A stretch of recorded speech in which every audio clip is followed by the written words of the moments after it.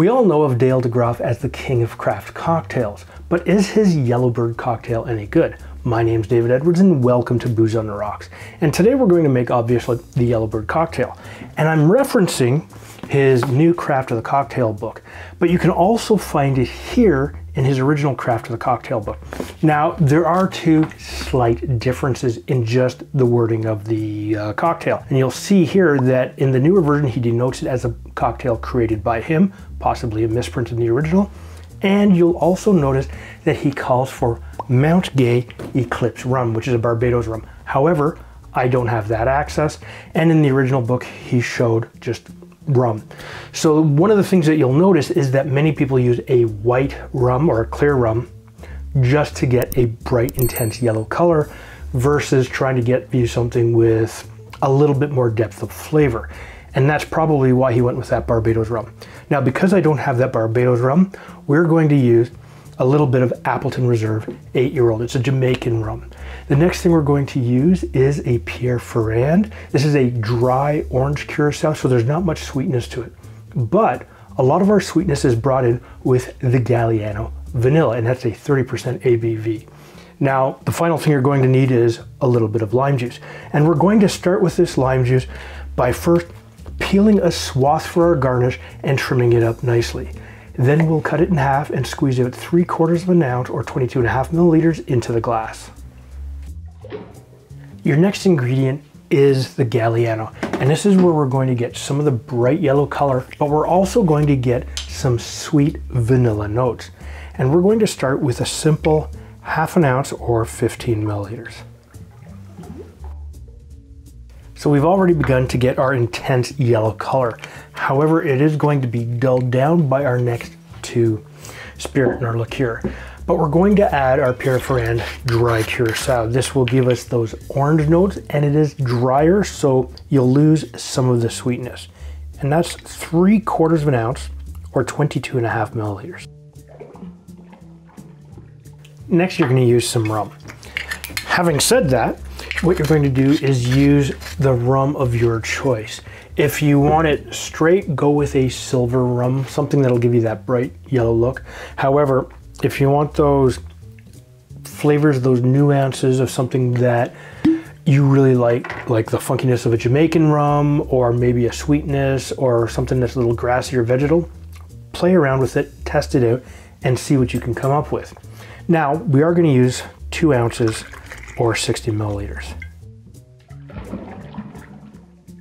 Now, it's obviously not as yellow as you'd like it to be, but it does smell fantastic. And if you have a favorite combination of any of these, please leave a comment down below. So what we'll do now is we will shake this for a good 10 to 15 seconds, just to chill it down really good and give ourselves just the right amount of dilution that we're looking for. So slap this on hard, give it a flip, and shake it with a smile. Yeah, pop that off with the strength of 1,000 limes. Put this off to the side and grab yourself a cocktail glass. Now, I'm choosing to use a martini glass. You can use whatever you want. I just want to feel special and dress this up slightly. So what we will do, however, is we will fine strain this to keep out any little ice crystals. Oh, look at that. Absolutely gorgeous. So grab your garnish, just put it onto the glass, just like that. And here you have a fantastic Yellowbird, but we're not done yet. What I'm going to do is just speed it up a little bit, and I'm going to make the exact same cocktail for you, but I'm going to use a little bit of white rum. So bear with me. Now, again, your ingredients are going to be totally up to you. You're going to get to enjoy every single ingredient that you want, but play around with it. And this is the thing about craft cocktails. You can actually do whatever you want with them. It was at this moment that David realized he forgot to add the rum and had to make the cocktail again. One eternity later. Yeah, pop that off with the strength of the light rum that I've had to re-add because now I have lots of cocktails to drink. Aha. However, we're gonna put this in the same glass, and what we'll do is just pour this in like so.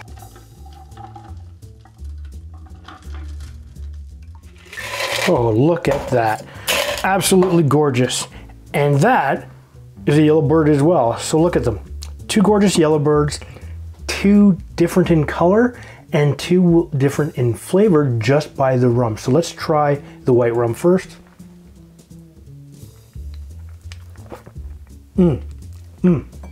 Really good. You get the rum, you get the orange, you get the Galliano building this together, and the lime just holds it all together beautifully.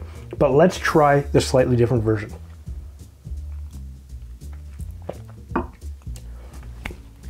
Oh yeah, the Jamaican rum stands out loud and proud in this, and I can see why he suggested using something that other than a light rum. What I will do is I'll put the ingredients and method for both of these down in the description. Please let me know exactly what you think we should do differently. And if you like other rum cocktails, take a look right here, and I know they'll find a couple that you really like.